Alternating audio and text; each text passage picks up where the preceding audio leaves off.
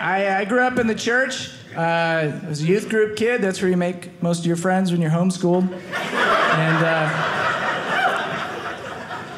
me and my friends, we started a Christian rock band when we were 16. I don't know if you're familiar with Christian rock.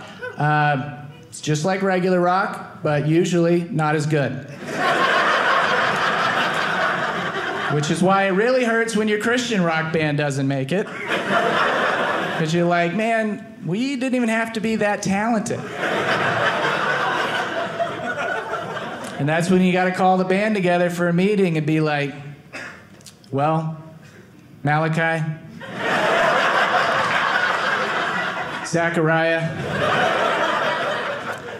Jeff from public school.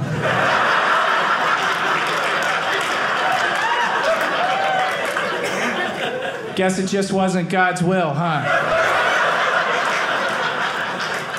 And that's when God's like, hold on a second, that wasn't anybody's will, okay? Don't blame that on me. I like regular rock.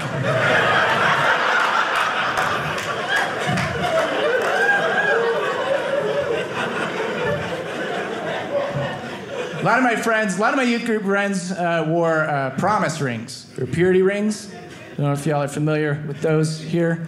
Some sad nods from people still wearing theirs.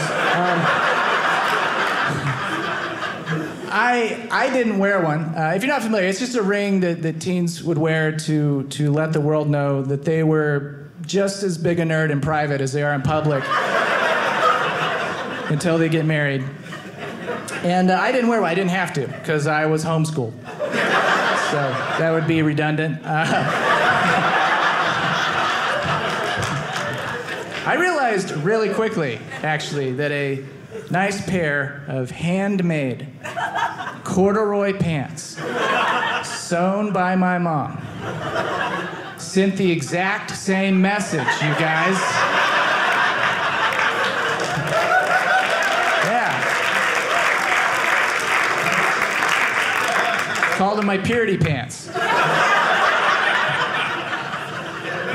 Any belt can be a chastity belt if you're wearing your purity pants. You guys.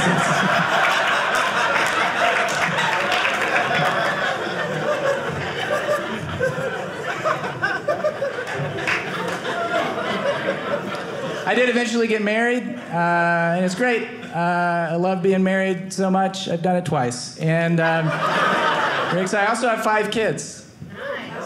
Yeah, oh. I love it. Everywhere else in the country, people are like, what? 5 kids? But in Utah, they're like, he's just getting started. What else? Nobody's surprised. Yeah, it's great. They're not all mine. I've got 4 sons from my first marriage. They're all basically teenagers now. And then I picked up a little stepdaughter off of free agency a couple of years ago that I'm very excited about. It's very cool.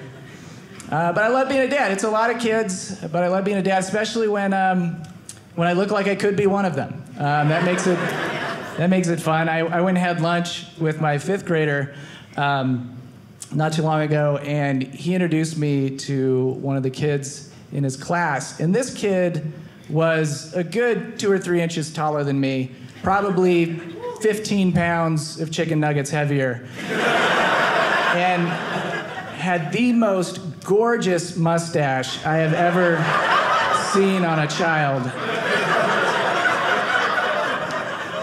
And so my son introduces me to this girl, and I'm not making this up.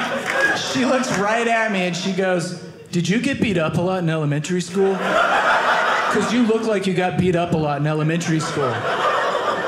And I was like, "No, I was homeschooled. I think this will be my first time."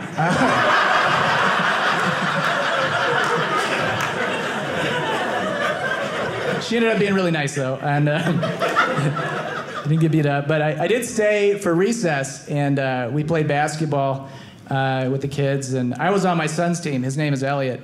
And our team was just killing it because, not to brag, but I'm like really good at 5th grade basketball. And so we're just crushing the other team. A little boy on the other team gets mad and he slams the ball down and he goes, "Man, of course they're winning. They've got Elliot's brother on their team. He's almost a grown man."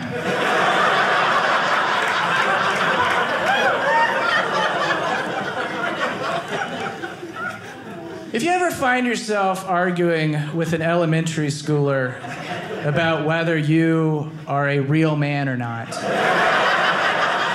you've already lost.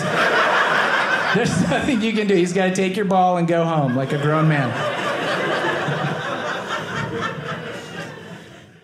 Hey, it's me, Jeremy, the guy from the clip you just watched. I hope you enjoyed it. If you did, why not watch my whole special on Dry Bar Comedy Plus?